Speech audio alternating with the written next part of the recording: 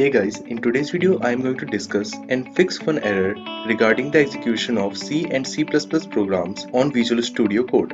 So in our previous video, we made a simple hello world program in C++ and tried to run it on Visual Studio Code. So whenever we press this run code button, then we get the hello world printed over here in the output. So if I now modify the program into this code here, in which we simply input two values a and b and the program prints their sum.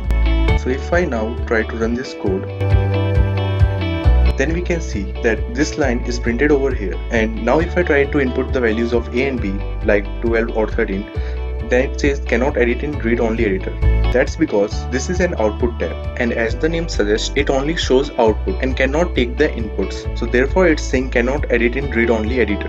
So our problem is that we are not able to give inputs to our program, and this is the problem that we are going to solve in this video. We need a way to give inputs to our program.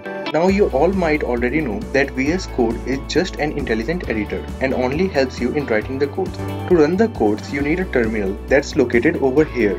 If you can't see this terminal, just go to terminal over here and click on new terminal, or you can press the Ctrl+tilde key located below the escape key on your keyboard. So when you open a new terminal, you will see a blank terminal like this. Now click on it once and type anything and click enter. Then you will see some error, of course, as the terminal can't accept just anything. But after that error, you can see something over here.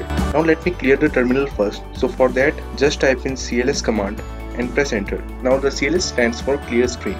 So now we can see over here some path, and this is the path of your current working directory. Now the terminal over here is the place where we can give inputs to our program. But for that, we need to run the program in terminal and not in the output tab. So for that, click on File, click on Preferences, click on Settings, here click on Extensions.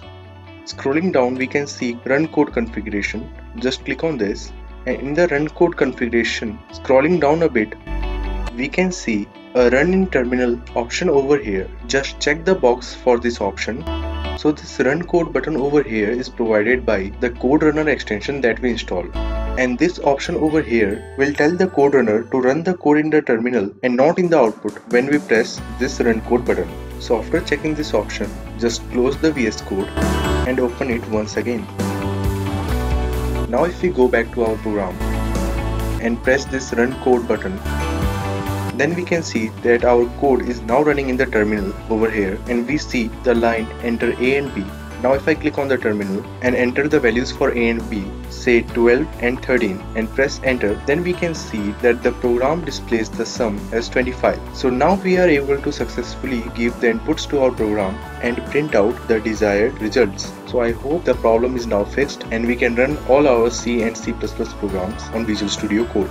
Thank you guys, thanks for watching this video. I hope you enjoyed the video. Don't forget to like, share and comment on this video, and just press that subscribe button to get notifications about new videos as soon as I upload them.